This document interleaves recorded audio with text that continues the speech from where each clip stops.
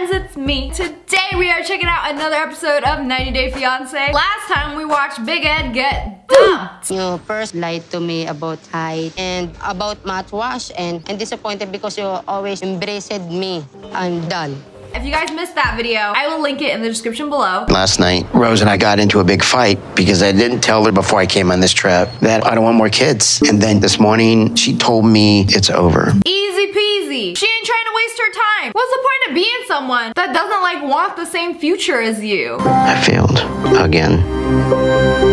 28 years is a long time to be single. You know, I think there's a reason why you've been single for 20 years. Did me lie about my height? Oh, she want kids? I don't want kids, but I'm not gonna tell her. And then you find something that you think is real, to later find out that it's not. Big Ed lies about his life to get a relationship. Also Big Ed, when the lies are exposed. You find something that you think is real, to later find out that it's not. I know that it's over with Rose. I need to try to put my life back together. I want to reach out to my daughter, Tiffany. I want her to know that this was about me following my heart. It was about me trying to find love for me. Can't wait to go home so my daughter can roast me for being a huge fool. But anyways, we're done with him. Another couple I've been following. Not couple, but this dude. His name is David. He was also on 90 Day Fiancé. And he spent an insane amount of money for a girl that probably doesn't even exist. My name is David. I'm 60 years old, and I'm from Las Vegas, Nevada. Oh God, he's here. I love my cats, but I definitely want to be married. The cats don't replace that. I think I've met that girl that I want to marry. I'm ready for it to happen. You know, I can't really put my finger on it, but there's just something that's like a little off about this dude. Creepy vibes. But also reminds me of a grandmother. I'm leaving in a few days to go to Ukraine to meet my girlfriend Lana for the first time. I've been chatting with Lana for 7 years. I've never met Lana in person. We feel like an old married couple. He's been talking to this woman for 7 years online, not texting. You know those fishy sites where you have to pay to speak to the girls. You paying like $50 an hour to talk, but you can just go on Omegle and do it for free. I'm inviting her to chat. Hi, honey. I think I talk to Lana probably 4 hours a day. There she goes. Hello, dear, she says. Look how he's speaking to her. This is the lamest conversation I've ever seen. I would have more fun talking to randos on Omegle. I have video chatted with Lana on the site, but there is no audio. It's visual only. You can see the person, you can see them smiling, you can see them reacting to what you've written. You can't speak to each other. Yeah, that's definitely not sketchy at all. My dude, the simp king. The type of dude to click on those ads. Meet women in your area now. So they ain't even in your area. They're all the way in Ukraine. And you gotta pay $50 an hour for a text chat. Sometimes I just want to see her. She's just so beautiful to me, but it's also much more expensive to use their video chat services. I was asking her the details about the train ticket, but she can't remember where she saved the tickets. So he's planning to go all the way to Ukraine and meet up with her. Bro, first of all, your girlfriend works on like a dating site so she can talk to multiple dudes and cash in. Does he really honestly believe that she's only talking to him? I know you paying her, but this is literally her job to like fabricate a relationship with all these lonely dudes. You have money, you are boyfriend, husband even. Last night, she told me it arrives at 8 a.m. I trust Lana. I don't think she would be faking the ticket to me. Okay, Boomer. Over the years, he has spent over $100,000 just talking to this woman. You could have bought yourself a nice car with that. We communicate only through the dating website. I'm in love. She is 27 years old. She's beautiful. She's intelligent. I feel very lucky that she wants to be with me. Yeah, you and 20 other dudes that she's probably scamming before even acquiring her personal phone number. Yeah, I'm gonna get her an engagement ring. It's real. So, tell me a little bit about her. Blonde, small hands. I've never met her.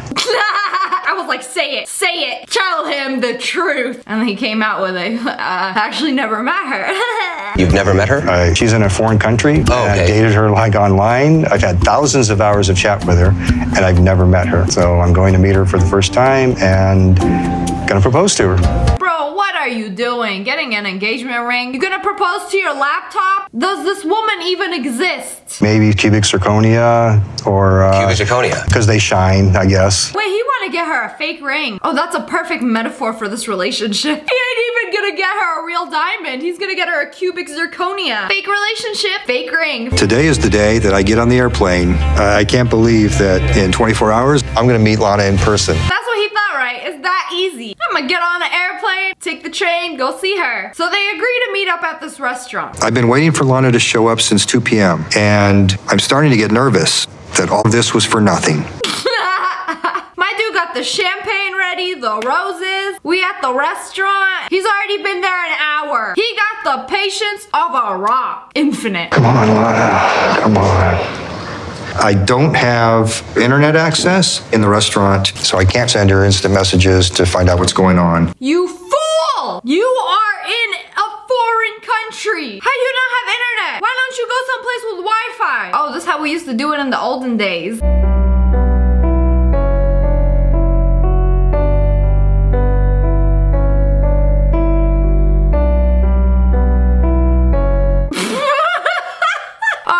Not supposed to be funny. He waited like 3 hours and it was like, okay, you know what? She ain't coming. Maybe she got into an accident. It's definitely not her fault. Вообще для меня рядовая ситуация. Заходит человек, заказывает, а к нему не приходит. She's saying this is a typical thing that happens all the time. Plot twist. The restaurant owner is Lana. Lures men into her restaurant, makes them order her finest champagne. Takes their money when they don't show up. I mean, you never know. Это часто. Ничего особенного. She says it happens a lot, nothing special. Just another day. Ooh, free flowers. I'll take those. Wait, there's more. So he ends up going to her apartment. Did find her address from the cruise registration last year and thinking about driving out there. I mean, heck, you're in another country. You don't know anybody. There's nothing to do. Yeah, let's go to her house. Honestly, I would do the same thing. Why not? Girl, you said you gonna meet with me. You gonna meet with me. We gonna make this happen. Cause we in love. She lives in 8. Oh my God.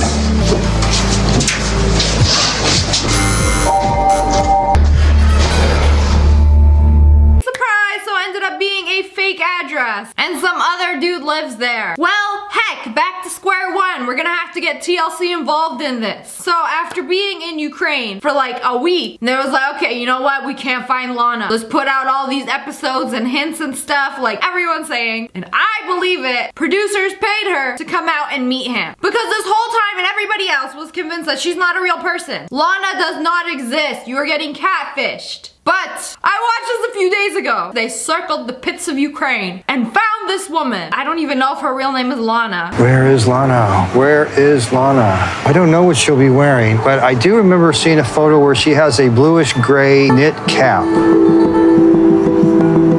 my dude waiting for Lana or waiting to hunt vampires? Anyways, again, she's very late. Kept you waiting, huh?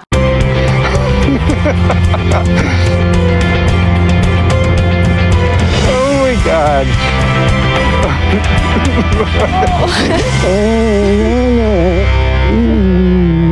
Oh my goodness, she is real. She exists. This is the biggest plot twist of all time. I can't believe you're here. He was really like, He looking at her like he gonna eat her. Like she a mighty fine piece of steak. I can't believe it. I can't believe it.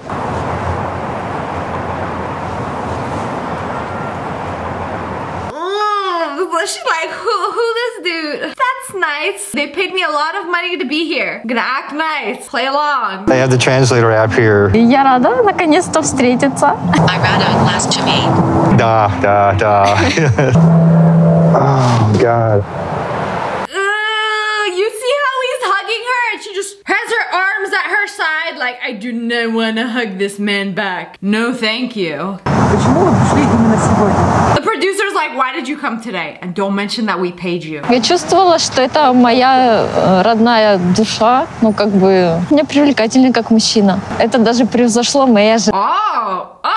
Isn't that a free ticket to America I smell? Why is she being so nice but she won't hug him back? Something fishy going on here. На сегодняшний день мне все нравится в Дэвиде, кроме кожаного пальто. I like everything about David except his leather coat. What do you mean except his leather coat? That's the only thing I like about David. That is what elite men wear. Top tier clothing. I'm being serious. More dudes need to dress like this.